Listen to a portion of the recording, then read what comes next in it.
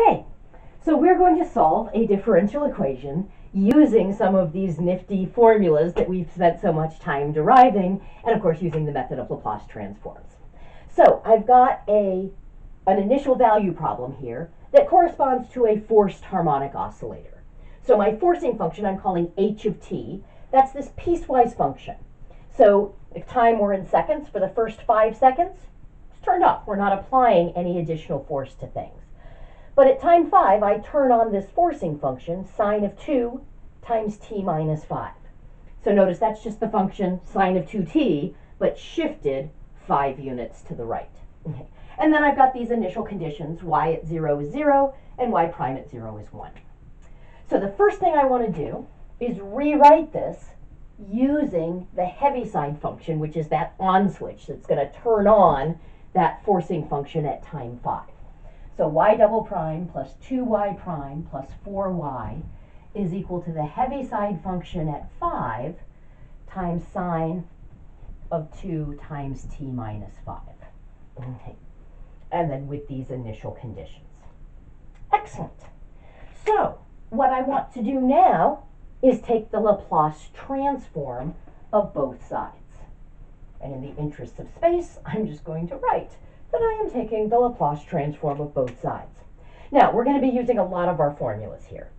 I will try to make sure that I refer to which formulas we're using, but I do not have space on the board to write them all down and use them. So I hope you have your formula sheet with you. I've got mine on the floor right here because I don't have memorized all of the formulas or what their numbers are, but I want to make sure that I give that information to you. Okay, so I'm going to first of all just work out off to the side what the Laplace transform of y double prime is. Okay. Sometimes I like to do individual pieces on the side and then put them together. Okay. So I know, let's first of all write that this is the Laplace transform of the derivative of y prime.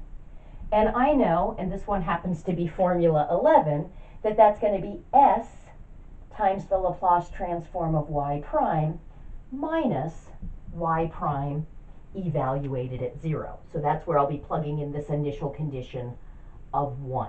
Okay. So that's going to equal s. Now, I can use formula 11 again to take the Laplace transform of y prime. So that's going to be s times the Laplace transform of y minus y of 0. And then I'm still subtracting y prime of 0. So I'm just going to distribute the s and then plug in these initial conditions. So I'm going to get s squared times the Laplace transform at y. This was just 0, so minus s times 0 is just minus 0, and then this was 1. So we get a minus 1. Okay.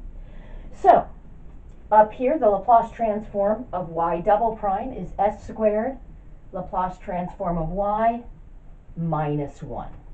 That's my Laplace transform of y double prime. Okay. Plus, now I need to take 2 copies of the Laplace transform of y prime. So that's going to be 2 copies of the Laplace transform of y prime is s times the Laplace transform of y minus y of 0. Okay. So that right there is 2 copies of the Laplace transform of y prime, and that's again using formula 11. Now since y of 0 is 0, that piece is just going to drop out. Okay. All right, and then here plus 4 copies of the Laplace transform of y. Okay, that's going to equal the Laplace transform of this. Now, remember, when we multiply a Heaviside function, which is our on switch, by a translated function, the effect of this is that we're going to take e to the negative 5 times s. So this was an on switch at 5. We get e to the negative 5 times s.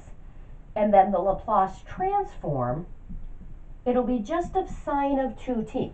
It's the Laplace transform of the function that we shifted 5 units to the right. And What formula is that? That is formula 14.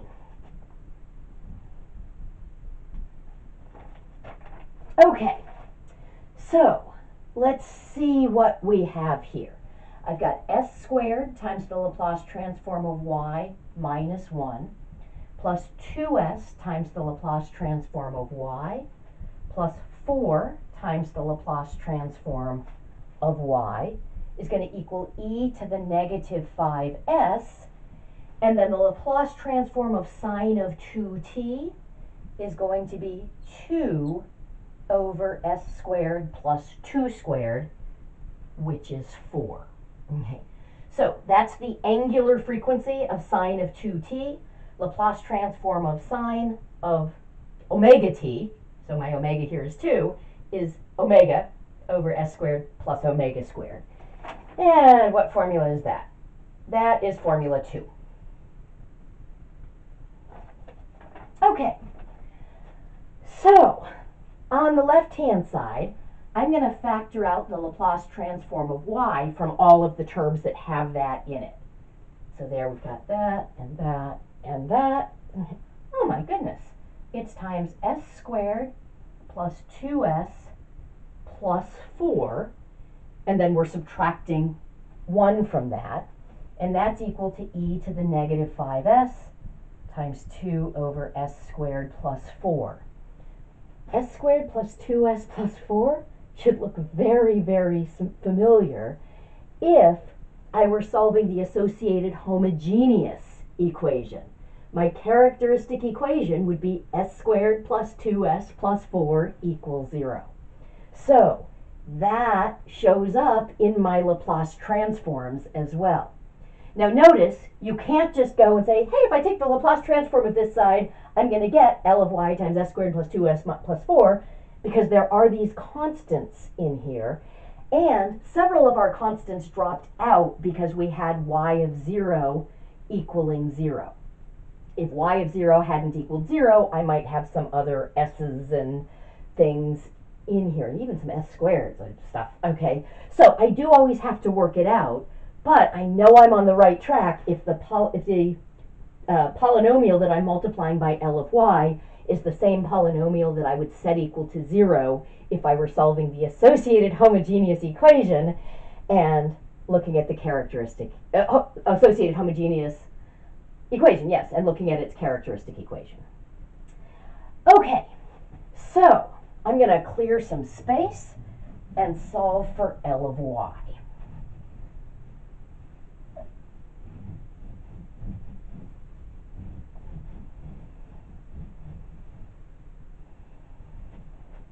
So in solving for L of y, I'm going to add over the 1, and then I'm just going to divide by that polynomial. So we will get L of y is equal to 1 divided by s squared plus 2s plus 4 plus e to the negative 5s times 2 over s squared plus 4 times s squared plus 2s plus 4. Okay. Notice I just kept that e to the negative 5 factored out. This was all just one term. I was dividing by this. I just associated that with this rational part of things. Excellent. So, in order to take the inverse Laplace transform, we have some work to do. Okay. First thing I'm going to do is work on the partial fraction decomposition of this, because I know how to work with fractions that have just a linear factor on the bottom or just an irreducible quadratic on the bottom. Sometimes I have to do some algebra to make them match my formulas, but I don't know how to work with it if I've got two things like that on the bottom.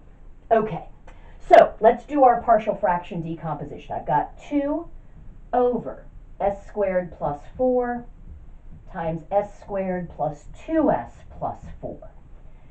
Now, if that factors, I want to factor it, and if it doesn't, I want to know. So pretty clearly, s squared plus 4 is irreducible. Turns out this is too. It doesn't factor. Now, if you're not sure, if you're just like, well, I don't see how to factor it, that doesn't mean it doesn't factor, okay? If you're not sure, use the quadratic formula. If you get real roots, it factors because s minus the root would be a root would be a factor. But if you get complex roots, then it doesn't factor. Turns out neither of these does. So I've got two factors, and so I'm going to have two fractions. And my denominators are going to be those two irreducible quadratics. Now, if they're irreducible quadratics, that means that the numerators are linear. So each one of these is some x's plus a number. So ax plus b and cx plus d. So now I want to try to do some work to solve for a and b and c and d. So I'm going to multiply both sides by the least common denominator, which is just this right here, to clear all the denominators. So when I do that, I'm going to get 2 is equal to ax plus b times here. The s squared plus 4 will cancel, but that's going to get multiplied by s squared plus 2s plus 4 plus cx plus d, and that gets multiplied by s squared plus 4. Let's see if I can find a marker that's a little bit better. Okay. All right. Now, since both of these are irreducible quadratics, there's no convenient real number I can plug in that will zero them out. So I'm just going to multiply things out and equate like coefficients. Now, at first glance, that might seem atrocious because I'm going to get a system of 4 equations and 4 unknowns. Usually what happens is some of the equations only involve, or some of the variables only show up in some of the equations, so it's not usually that as bad as it sounds. We'll see. So 2 is going to equal, I'm just going to distribute the ax to each piece. Sorry, that's an s. These are s's. I'm so sorry. My variable here is s's, so those should have been some s's plus a number, not some x's plus a number. All right, so I'm going to get as cubed plus 2as squared plus 4as. Now let's distribute the b to each piece. So plus bs squared plus 2bs plus 4b. All right. Now here I'm just going to FOIL this out. So plus cs cubed plus 4cs plus ds squared plus 4d. Okay, so let's take a look. How many s cubes do I have? There's some s cubes there and some s cubes here. So I've got 2 is equal to a plus c copies of s cubed. Let's look at the s squareds. So here are some s squareds, here are some s squareds, and here are some s squareds. So I'm going to have 2a plus b plus d copies of s squared. Let's look at the s's. There are some s's, and there are some s's, and there are some s's. So I'm going to have 4a plus 2b plus 4c copies of s. And everything I haven't used is just constant. So it looks like for my constants, I've got a 4b and a 4d. Okay, so we've been going for a little while now. I'm going to stop this video, and we'll pick up in the next video by solving this system of equations for our a's, our b's, our c's, and our d's.